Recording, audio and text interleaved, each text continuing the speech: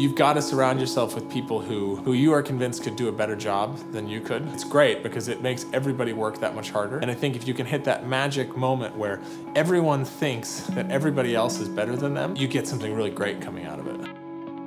When I was trying to figure out what to study and where my life might go, I liked that in design you can go from an idea to a physical manifestation really quickly. And it might be an imperfect manifestation of the idea, but at least you get there. And for me, that's the most fruitful way to move forward. Bare Conductive started trading in 2011. We were really founded out of a student project. The material is called electric paint. It's an electrically conductive paint. To oversimplify it, you can think of it as a paintable wire. It's got lots of practical uses, like you can repair small circuits, you can draw a circuit, you can fix stuff. But we think the coolest application is applying it to a surface as an interface. To do that, you need a bit of hardware. So we created the Touchboard, which is an open source hardware project which turns the electric paint into a capacitive sensor. And with that, you can do all sorts of stuff like play a song, send an email, turn on a light, whatever you want.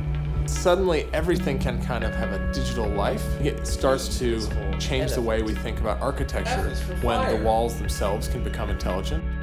We've never found it hard here to be passionate about what we do because we love it, and now we have the confidence that lots of people in our community love it.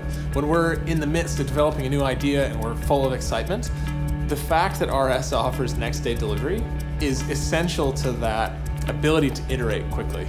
Our community is primarily makers, and a lot of them are sophisticated professionals. Working with RS has opened it up yet again to a different community. Primarily a very professional one. We find that exciting because that demands new things of us. We get new feedback and we get new ideas from the community. It's not necessarily always our job to discover what the purpose of our tools is. It's our job to help other people to discover what the purpose of those tools are. The reason we get up early and the reason we stay late and the reason we're excited about what we do is because of the content of what we do. I'm Matt, I'm one of the founders of Bare Conductive, and I'm a bit of a designer, I'm a bit of an engineer.